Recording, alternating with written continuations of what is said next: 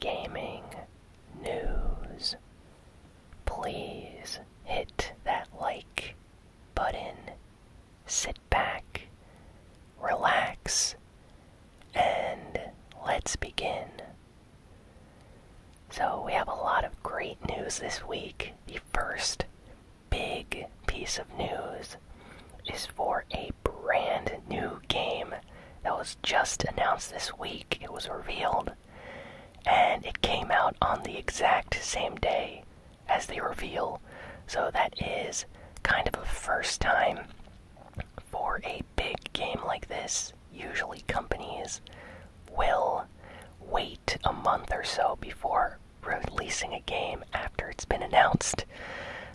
Very few games do this, but Apex Legends is a brand new battle royale first-person shooter style game in the, I'd say, similar style of Call of Duty Blackout, except it's made by the developers, Respawn Entertainment, that created the Titanfall series. So I'm not sure if any of you are familiar with the Titanfall games. Titanfall 1 and 2 were really unique, kind of like mech slash shooter games. When they released, they were kind of like a big hit. Specifically the first game, I remember a lot of people talking about that one. And the developers, Respawn Entertainment, very talented group of people. They've been working apparently for a long time on a first-person shooter, a kind of like battle royale style game, and it's called Apex Legends. It was announced and revealed, and shortly after released on all platforms for free. So it's an entirely free game, free to download, free to play. Just like Fortnite, the graphics are amazing. It's on PC, PS4, Xbox One, and apparently it's going to be coming to other platforms, possibly in the future as well. And crossplay is not a thing yet, but I read online that they are thinking about implementing that into the game as well. So yeah, this is a very big game that just came out of nowhere. A lot of people in the comments have been asking me to play it, and I am going to be doing a video for it very, very soon here on the channel. So far, I really like how the game looks, and just watching streams and people seem to be enjoying it. The response has been extremely positive.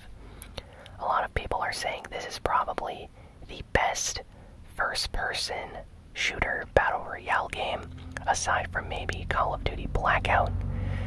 Some people are saying it's better than Blackout, some are saying it's on the same level, but either way, it definitely has a lot of fans already, and the developers released a special statement this week, shortly after the game launched, saying that the game is already downloaded and played by over 1 million people in just 8 hours. So within 8 hours of the game's release, 1 million people already signed in to play. So that's crazy if you think about it. Not a lot of games can do that, so this is definitely a special game. So props to the developers, everyone that worked on this game. I bet they're extremely happy just how positive everyone has been, and I can't wait to play it on the channel, so look forward to a video on that very soon. Next, they released a new story trailer for Sekiro Shadows Die Twice, or Sekiro Shadows Die Twice. Honestly, I hear people pronouncing it Sekiro and Sekiro.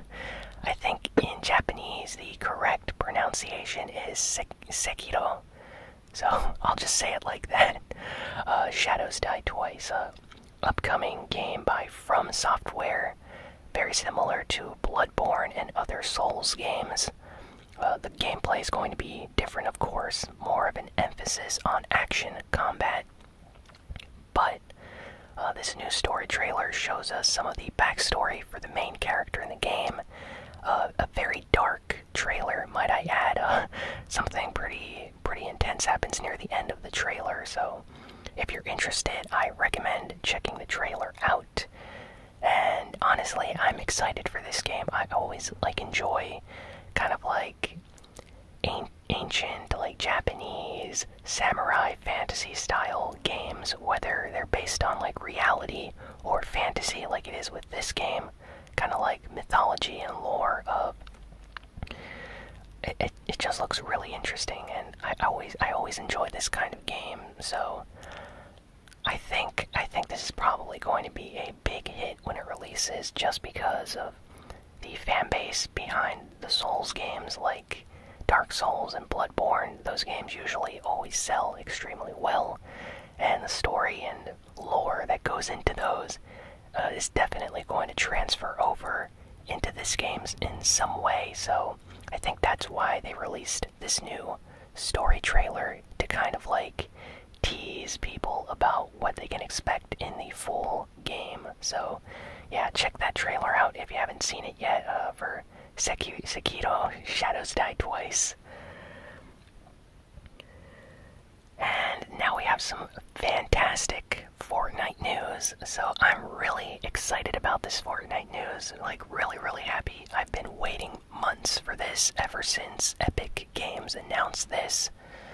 So they are allowing account merging now for the first time ever. So finally, if any of you created a Nintendo Switch account for Fortnite, and you have a PlayStation 4 or Xbox account, and for some reason you couldn't merge these two accounts together, now, according to this new release by Epic Games, you're able to merge your two accounts into one main account. So an example would be, I have a PlayStation 4 Fortnite account, which is the main one that I use for the channel. And when Fortnite came out on the Nintendo Switch, I had to create a new account because I couldn't use the PS4 account at the time. They changed this since then, but at the time I had to create a second account. And since I had a new account, I decided to buy some skins, some harvesting tools, emotes, and stuff like that. So basically, I have one account on Switch and one account on PS4. Well, now, thanks to Epic Games allowing account merging, I can now merge my Switch and PS4 account into one account. So I'll have all my skins and everything on one account, and I'm really happy. The process, though, does not go by very fast. It actually takes up to 2 weeks to complete, so 14 days. I just signed up for it yesterday, so I still need to wait 13 days before it's completed. But I'm really happy about this. So if you have 2 Fortnite accounts and you want to merge them, go on Epic Games' official website. They have the instructions and everything how to do it. It's very simple. So yeah, I'm happy about this, and I just thought I would announce it in a news video because it's a really big deal for those that have a lot of Fortnite accounts on different devices. Next, we have some Kingdom Hearts 3 news. So Kingdom Hearts 3 came out last week, and I'm a big Kingdom Hearts fan. I've been talking about it on this channel for a very long time. I've been looking forward to playing KH3. I'm very close to the end now. Probably going to finish it later today. The game is amazing. And according to Disney and Square Enix, the game has sold and shipped over 5 million copies already. So in the last week, the game has already sold 5 million copies around the world, shipped and digital sales. So this includes physical and digital copies of the game.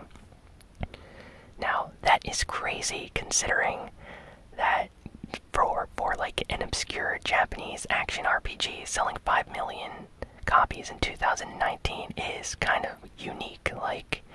Usually only Final Fantasy even gets close to reaching that number worldwide. So I'm curious to see if it'll reach like 8 million or 10 million.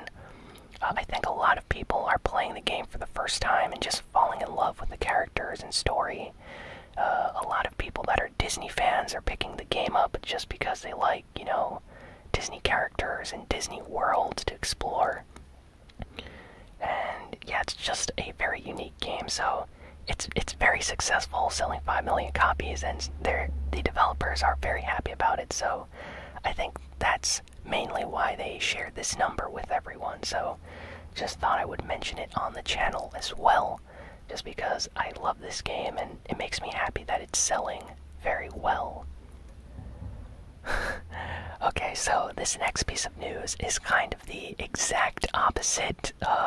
EA Games is very disappointed that Battlefield 5 did not meet their expectations in terms of sales. They're quoted saying that these sales were actually lower than they expected. Battlefield 5, by the way, sold 7.3 million copies worldwide. That's an insanely high number for a video game. Most game companies would kill to have that kind of sales numbers for their game, but EA Games is not. Most game companies, they usually want their games to sell in the 12-14 million area in order to be considered a success. They probably thought Battlefield 5 would sell 12 million copies or something crazy like that. So even though the game did sell, it did not sell well enough for EA Games. So they had an investors meeting where they talked about this, how they were disappointed.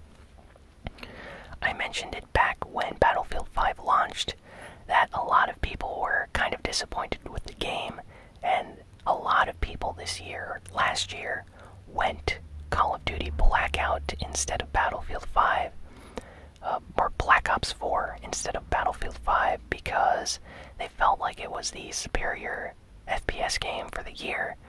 So I saw a lot of people talking about how they weren't picking up Battlefield 5 and were getting Call of Duty instead. So I think that kind of hurt the sales of the game, possibly.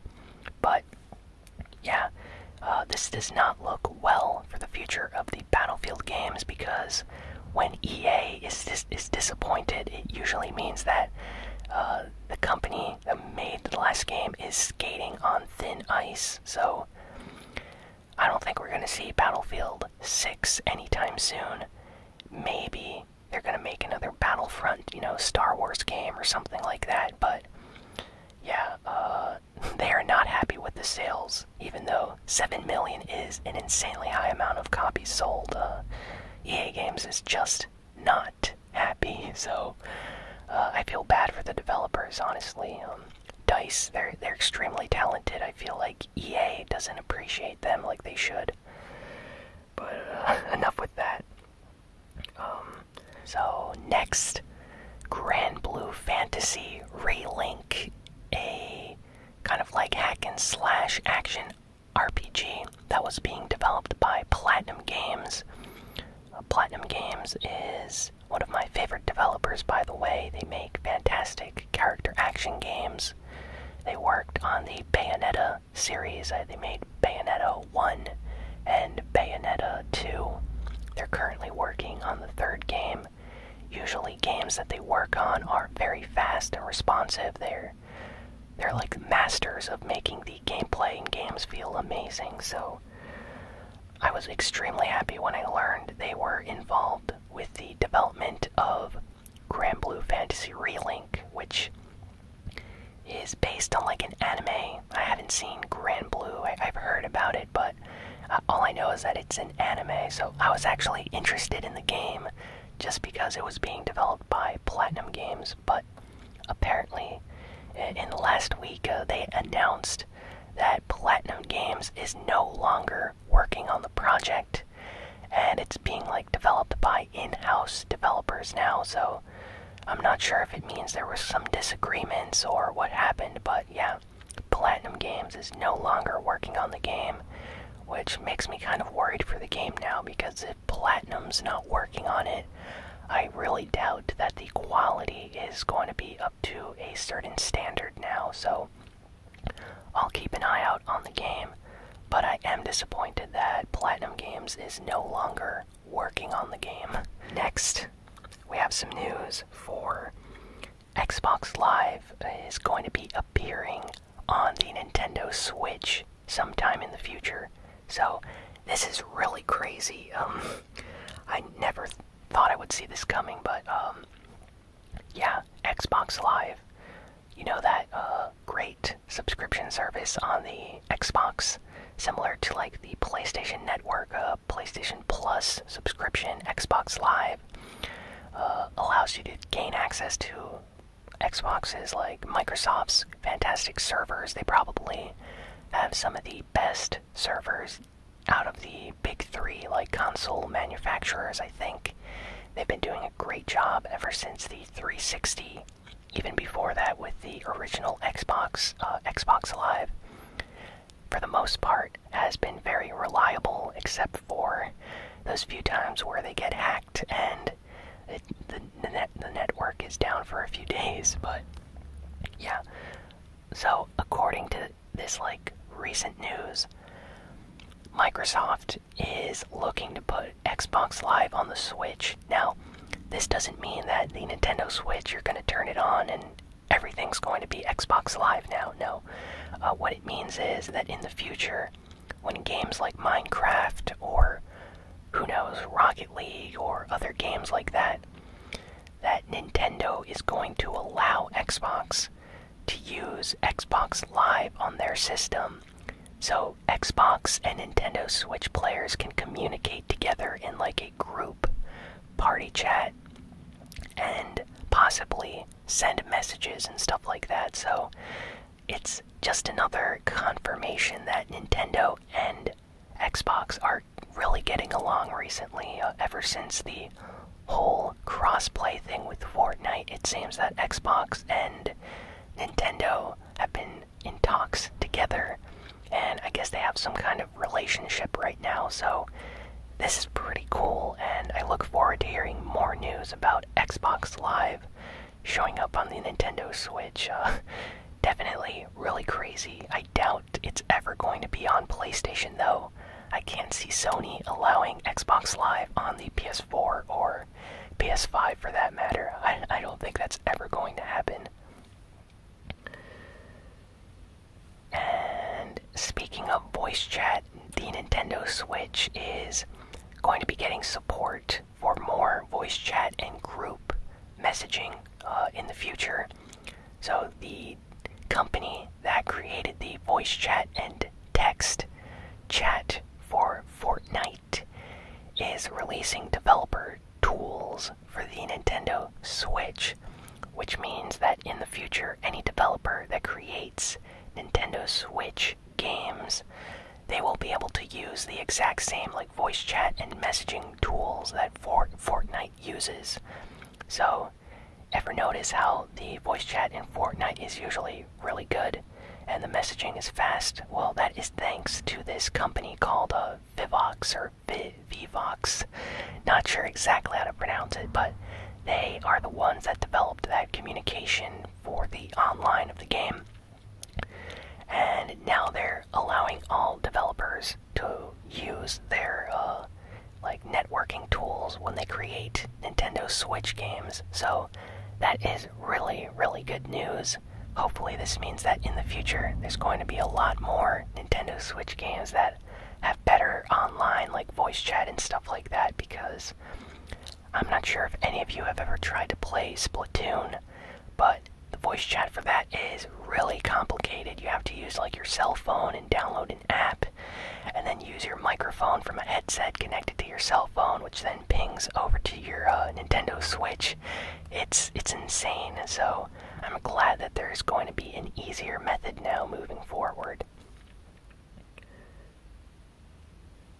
Next, this is a rumor, but apparently there is a chance that the next Super Smash Bros. Ultimate DLC character, downloadable character, is going to be a character from Dragon Quest.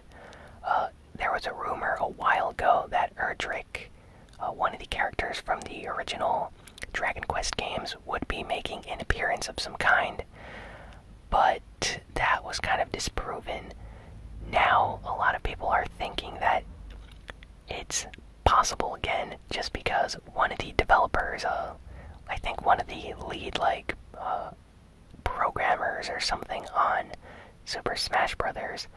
Posted an image online of Kirby sitting next to a shield from Dragon Quest. So a lot of fans got, really excited about this. Apparently the shield is from a job class in the Dragon Quest games called Brave.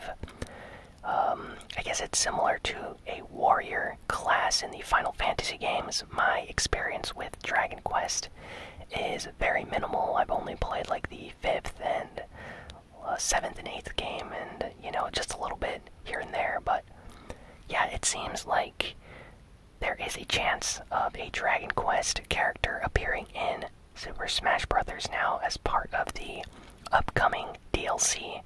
Nintendo has not commented about this, and maybe this, developer is just a fan of Dragon Quest and decided to post a picture of Kirby and the shield for fun. But a lot of fans are speculating about this, saying that it's 100% confirmed now and that this was a tease of some kind. So I'm not sure, but either way, I'm excited. I can't wait to see what the new DLC characters are going to be like in the game, and I'm really hoping for some unique character choices. So yeah, I'll keep y'all informed when I get more news about this. Speaking of Super Smash Bros. Ultimate, Nintendo released a statement about the Piranha Plant All-Star Mode glitch that I talked about last week. There was a glitch if you use the Piranha Plant in All-Star Mode in Super Smash Bros. Ultimate. Apparently, it would corrupt your save data. Well, Nintendo looked into it and said that apparently it's only caused if you have, aftermarket brand SD cards. So, if your Smash Bros. Save data is being saved on an SD card that is not an official branded one, there is a chance that it will be corrupted if you're using, Piranha Plant in All-Star Mode. Now, shortly after Nintendo released this information, some people that have, official Samsung SD cards mentioned that they still got their save corrupted, so it has nothing to do with the brand of the card. And Nintendo has not responded to this yet, so I really hope they fix it, because I'm a little scared of playing Piranha Plant now, just in case it might corrupt my save data, and then I'll have to do everything all over again in the game. Well, luckily I have cloud saves on my Nintendo Switch, so I guess I can always back up my save every time I play or something, but still, I hope Nintendo fixes this soon with an update or something. And last piece of news, so To the Moon is a indie game that was released on PC a few years ago. It's been a while actually, and it won some awards for the music and the story, which apparently is considered to be one of the saddest video games in recent years. A lot of people, when they make top 10 lists of the saddest games they played, they usually put To the Moon on this list. And it was only available on PC for the longest time. Then it came out for mobile phones. And now, finally, it seems that it's going to be coming to the Nintendo Switch. Apparently, someone, messaged one of the developers or someone that was involved with the music in the game.